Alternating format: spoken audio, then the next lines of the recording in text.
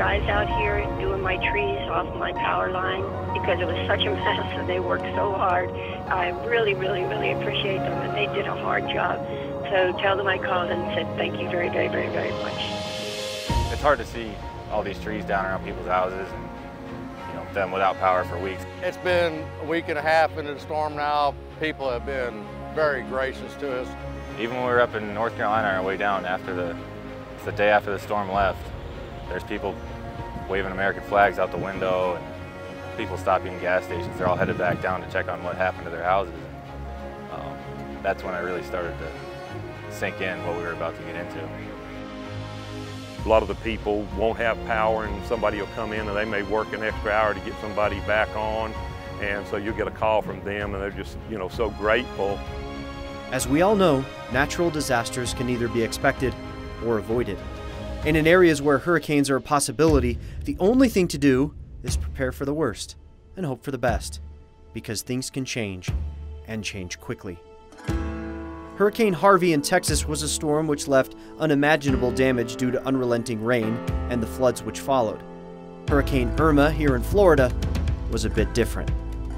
We weren't sure at first of which side of the state it was coming up. It at first appeared to be the east side, and so we all prepped for that. And came in the West Coast and really changed the aspect of what we were going to do and how our plan was moving forward. So in turn, what that did was really shake things up. Nobody really had a plan. This is the worst that I've seen as far as it hit the whole state.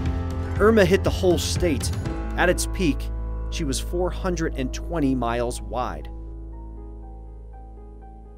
She knocked out power to an estimated 6.8 million people and caused more than $100 billion of damage.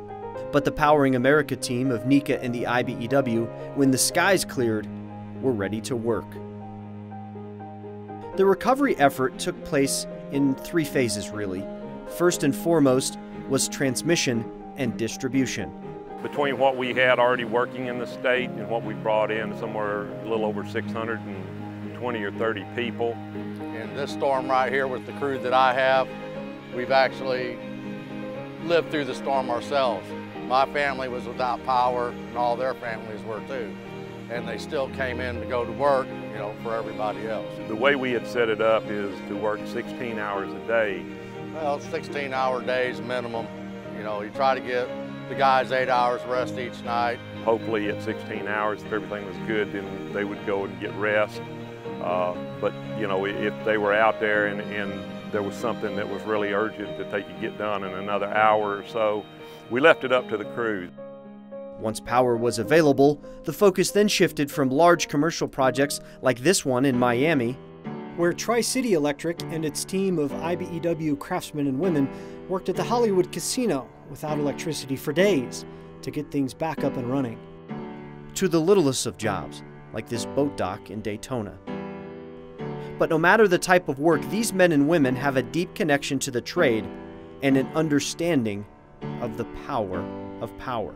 On a normal job, we set a pole with 6 to 7 guys, and generally it's a 4 or 5 hour process. In this situation here with storm, usually have 8 to 10 guys because we try to do it quickly. We're doing whatever we can today to get them back with power and air conditioning. It's hot down here. It's hard enough just to get through the day working knowing you're going back to a hotel, but for them to just be in it day in and day out for a couple of weeks, it's pretty tough. If you notice the guys that are working there, you know, we've all got on FR clothing, flame-resistant clothing. You know, the guys up there that are doing distribution work, they're wearing rubber gloves and sleeves, and it gets pretty hot. We've been blessed. We've got a lot of great guys that work for Service Electric.